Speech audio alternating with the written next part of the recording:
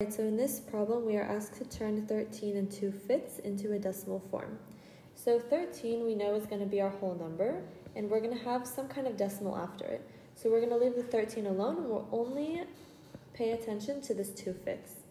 Now, in order to turn 2/5 into a decimal, we're going to try to manipulate this 5, our denominator, into turning into a fraction, into a number that is 100 or 1000 or any of its multiples. So let's multiply 5 by 20, and that will give us 100. Now if we multiply the denominator by 20, we'll multiply the numerator by 20, and we'll get a numerator of 40. 2 times 20.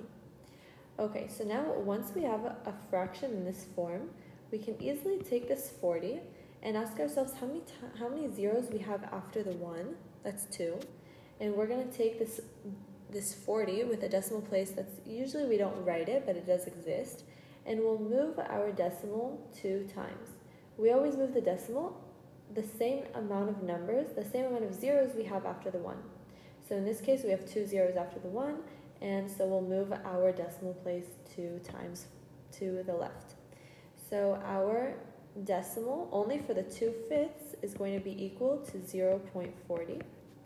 And now we'll take this 13, and we'll add the decimal to the 13, so it's going to give us 13.40.